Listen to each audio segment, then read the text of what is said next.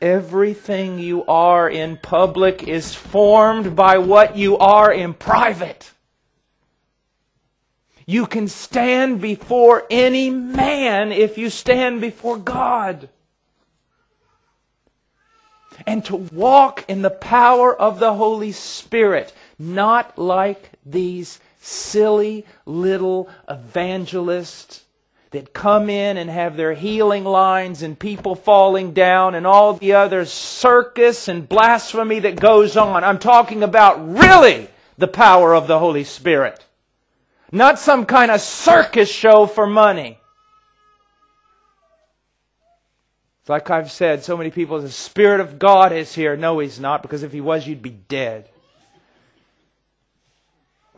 We must be men filled with the Holy Spirit. We must be men who seek God. And let me tell you something.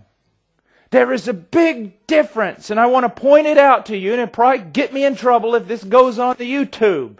But it's this. There is a sense in which we look at Ephesians 5, we look at Colossians 3, 16 and 17, and we do understand that there is a direct relationship between the Word of God and it dwelling in our heart and the fullness of the Holy Spirit working through us. But there is another sense that if you're just a man who's sitting there meditating upon Scripture and thinking that because you're doing that, you're going to be filled with the Holy Spirit and have everything you need for the ministry, you are wrong.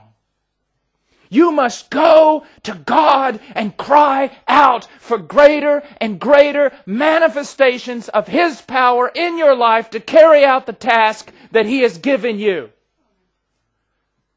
You must have that. You must go to Him. It's an encounter with God. Yes, founded upon His Word. Yes, everything God does with you in prayer must be conformed to His Word. But seeking God is more than just simply having a good Bible study. It's crying out to meet with the living God. It is waiting at His doorstep. And then rising up.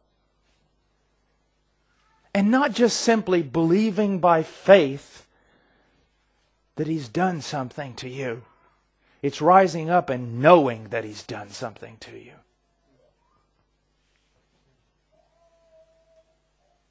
We have to be men.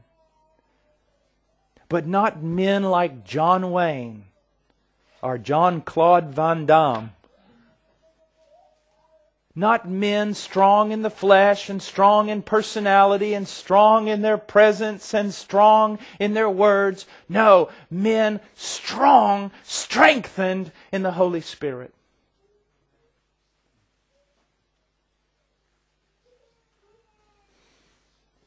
The battle is horrifying. To think that you are going to oppose principalities and powers and mights and dominions. You are going to oppose the ancient serpent. You are going to go down into the well and fight hell itself. You're not going to do that in your physical strength. You're going to do that in the power of the Holy Spirit. And you know what's so sad today? What's so sad is that it's so hard to speak about these things. And do you know why? Because of all the corruption and that ludicrous activity of many, many groups that consider themselves groups filled with the Spirit. When they're not filled with the Spirit at all. They may be filled with the Spirit, but it's not holy. Because whatever they're filled with causes them to do things that contradict everything we know about Scripture and the fruit of the Spirit. I'm talking about power. Not to fall down on the ground and shake like a worm. Not power to claim a Mercedes-Benz. Not power to say you healed somebody when in fact he didn't get healed. I'm talking about the power to live the Christian life, the power to walk in sacrificial love, the power to pray down strongholds, the power to preach the gospel. That's what I'm talking about. That's what we need. We can be men and women transformed. Transformed.